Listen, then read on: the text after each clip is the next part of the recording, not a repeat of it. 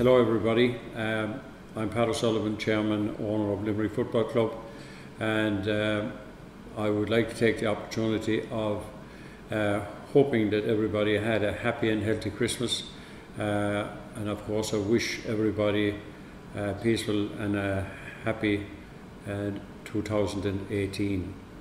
At the outset I would like to thank our sponsors for their support in 2017, our supporters, all the staff, in particular all the volunteers who are so important to the sustainability of any club, particularly ours, which is so embedded in the community. Now I would like to talk to you about the future plans of our club. You will be familiar that, and I have been saying it for quite some time, in fact since before we even left beautiful Thomond Park, that I personally had been funding the development and the day-to-day costs of running that club and this club, and trying to keep it at a level as competitive as possible, in a very competitive top half of the table. I have been saying for quite some time that this was not possible for me in the long term.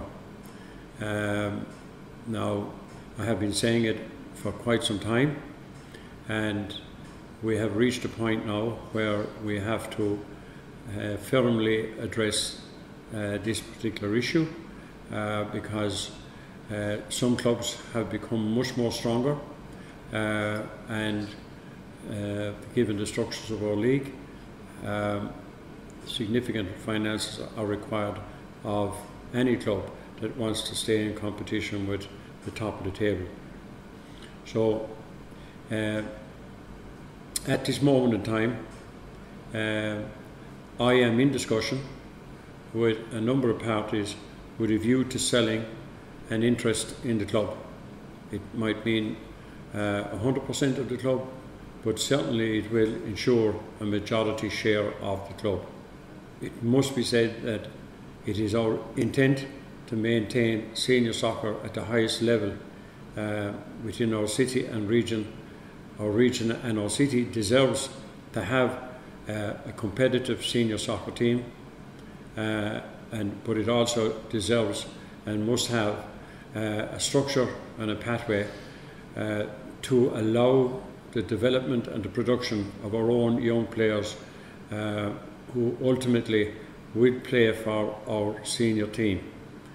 Historically, we have been blessed by fantastic local players, particularly back in the 70s, 60s, 80s. However, that whole structure has dried up, and it has been our vision since I took over the club that we would rectify that problem by putting in place an academy that would and will produce and is producing high quality young players that will go on to wear the Limerick shirt. While we are talking about the current situation, I obviously should address the question of Neil MacDonald's departure from the club. No more than it would be for me to place an obstacle in front of any person in this club who has the opportunity to better themselves, would I for a minute consider being an obstacle to Neil bettering himself, progressing himself in his career. Football, like any sport, is a small business in a big world, and Neil and Scunthorpe acted very professionally. We absolutely has and had our best wishes. They concluded their negotiations, and we are absolutely very happy for Neil, and we wish him well, and we know he reciprocates our feelings of him towards us. From now on, Eric Kinder and the staff will take over the management, the pre-season training, etc., etc. And we, at this moment in time, are receiving applications for the job.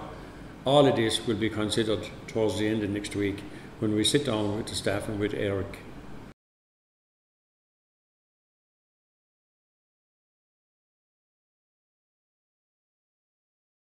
The senior team, where I found it, right, was in a difficult position, obviously, and our vision would be that we obviously wanted to have a competitive senior team.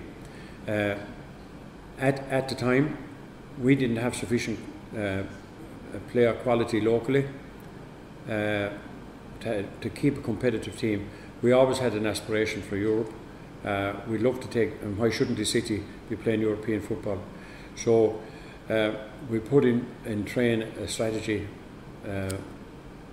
to, in the long term, to marry having a competitive team with producing local players to go into that team.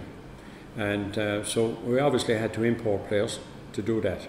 And in order for, there's a gap in building that bridge between producing local players and taking your team into Europe. And there's a financial gap. And that financial gap is typically €500,000 per annum on the basis of the income expenditure structures that we have in Limerick at the moment. So our vision is to go to Europe, but we need to fill that gap. Hence, we need to have investors, or we need to have strong, to include outside investors or strong local support, commercial support. In 2009, we had a vision that we wanted to, let's say, strengthen the team over, and obviously by introducing local talent where possible. So in 2012, having won the first division, we decided to go full time. And while we have been quite competitive, we haven't quite reached the desired level we would like to do. Now, to achieve that, there's a financial cost. And I've been saying for quite some time that I can't carry that cost on my own. That cost, in real terms, is typically €500,000.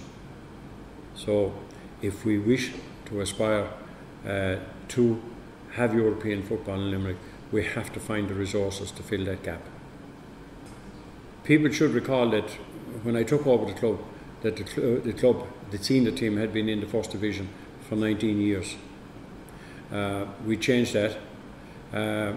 We subsequently reached EA Cup finals. We proved very competitive in the Premiership.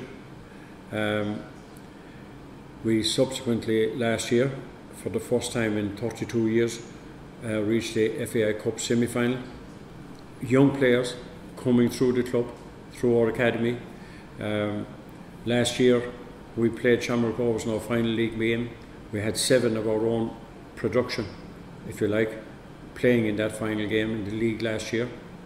We've had countless young players who have played at international level for Ireland over the past number of years since we started our academy. We've had a number of players go to England. I think it was a real compliment to the club. The Chelsea Football Club came in December and asked to take one of our players for a trial with them. We also, of course, have another one of our players captaining Leeds under 23, which is another product of our underage structure. So all of those things are very productive under my chairmanship on spend of my money.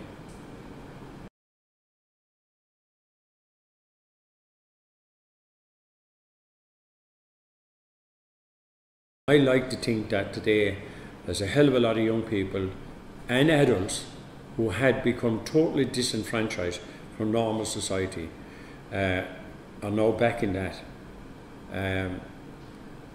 I would like to think that there's a lot more to be done in that respect, but we have shown a vision. And it's interesting that recently I was asked to go to the north of Ireland, to Ballinamallow, to a home game between Coleraine senior and Ballinamallow senior soccer team, to actually, the week before Christmas, to actually give a presentation on the community work that we do here and how we interact with people that are, let's say, communities where there's really antisocial problems, and how we dealt with them, but how we use football to deal with them. So that was our vision, as how we use a soccer club, and that's what I want for this soccer club going forward, right? That it is a vehicle for young people who respect and love their city and region, who want to play a sport that they love, and as a consequence of playing that sport and the disciplines that come with it, become better people, therefore a better society. And of course, linked to that now is we have our own bursary in the university in Limerick for quite a few years. So any young player that comes to us now and that wants to go into that bursary and that wants an educational pathway linked to football, we're able to provide it. And if he doesn't have the capacity to go straight to the bursary, we have a structure that takes him into another educational pathway that ultimately leads to the bursary.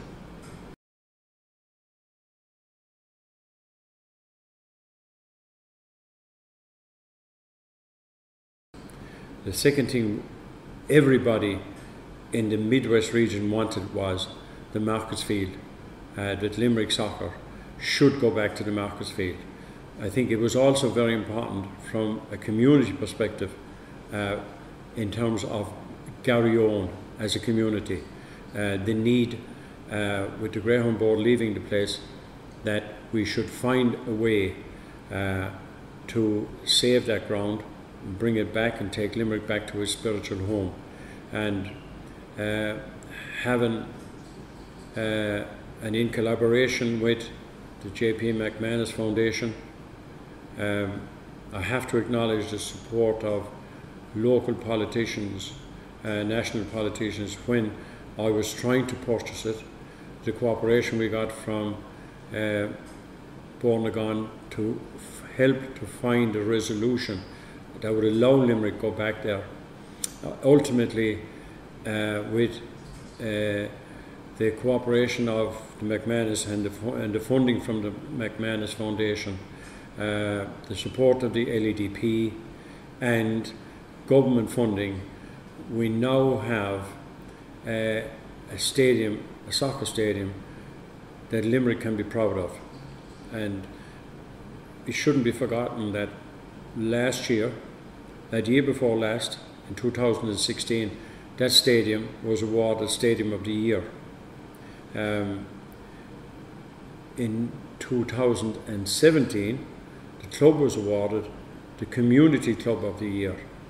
I also want to say that I'm very proud that our club, and this is an acknowledgement of our community and our volunteer workers and people who spend long hours maintaining the pitch, as we're obliged to do as part of our licence. I should emphasise that the club is a tenant under a licensing agreement for which we pay an annual fee. So the Markets Field is very positive from Limerick in a very wide context, as indeed Thomond Park is, as the Greyhound track is, as the Racehorse Stadium is. But we need to be all working together to make Limerick a better place, and we like to think we're doing our bit in that respect. And I want to thank everybody who made any small contribution at all towards the Markets Field being opened, being the vibrant place that it is. And we'd love to see the facilities within the Market Field develop more.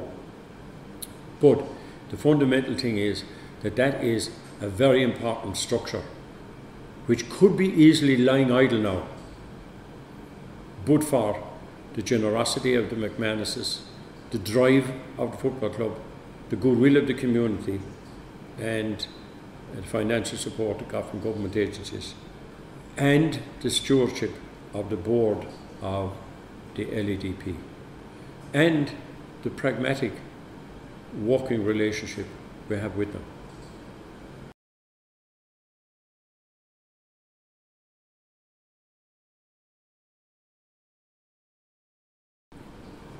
The reasoning behind the purchase of Bruff,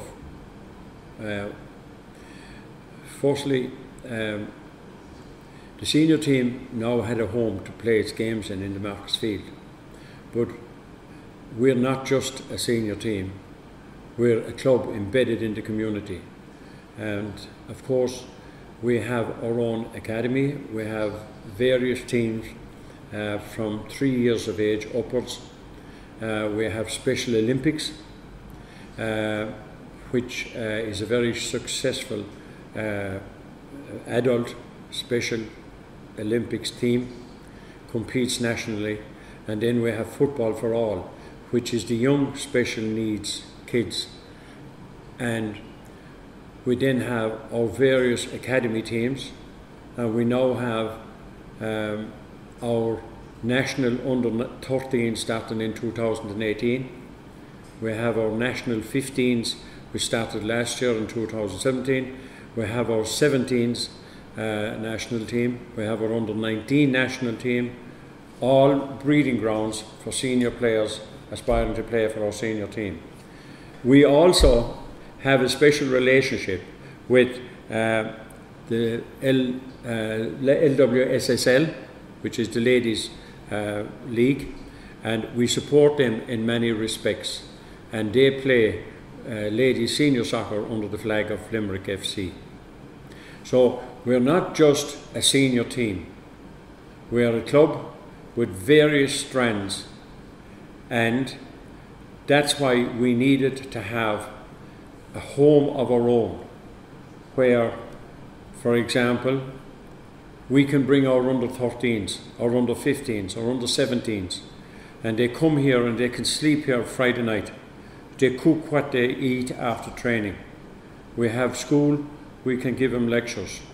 We have a transitional year in progress, for example, for the start this year, where 1 day a week all our under 15s come out from school. These numbers will grow. So what we have here is a strategy and a plan within this place, so on private grounds, to develop a total infrastructure where the total club and all its activities, community, because our community programs are effectively run here as well. We have a 20-odd acre site which will have all-weather pitches, several grass pitches, small size pitches, sleeping accommodation, cooking accommodation, strength and conditioning facilities. So all of these facilities are available to the club, and I assure you that any young person who passes through our hands will walk out of this club as a much more rounded, better individual. Clearly many of our underage teams are not revenue generating. However, the running of them does require that currently I have to invest money in renting facilities right across the city for all of these teams. I think anybody out there running any form of a club will look at finding itself having to, for example, in our case, alone this year, we'll have 5 national teams playing. And the cost associated with renting facilities for those is significant. So Bruff, apart from just having a home for the senior team, Bruff is also a home, but also a cost-saving tool in terms of the long-term development of the club. There will be commercial aspects to this process here as well, to this facility, because we will have facilities that we will be able to rent and will be used to generate revenue, which will in turn then go back into supporting, consolidating, developing our underage structures. This in turn allows us to keep the pathway that we have started out on in building and producing our own players. And we can do this even in a much better way, because now our coaches can spend more time developing these players. It should be noted that if you look at any sporting body, that sporting body can't exist on match fees or gate fees. It has to have a varied stream of revenue income, and we want Bruff to be also become that for us, and it can be through the commercial facilities we intend to implant or instill or put in place here. Emphasising the importance of Portrush and Bruff is the fact that all of the teams that we currently have, all of the facilities that they use are all rented, right from our Special Olympics, our football for all, our schoolboy teams, our academy teams, our senior teams. All of those costs, all of those facilities that we use for training are rented. While people often find it difficult running just a local team, when you think in the context that we are running 5 national teams, where every week we have buses travelling the length and breadth of Ireland, the cost of running them, the food, the professional medical people that must follow them, the cost of referees, all of these costs are carried by me personally, and it is not practical and it's not possible for me, and I've been saying it for quite some time, that I should and be expected to do that.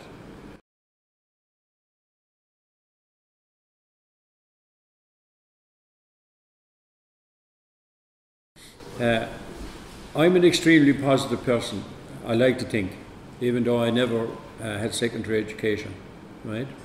But I'm an extremely positive person. Every morning I get up, I would eat, sleep and drink this football club. I would love to win the lotto tomorrow morning and I would make it pure gold, but I can't. I wasn't born with a silver spoon.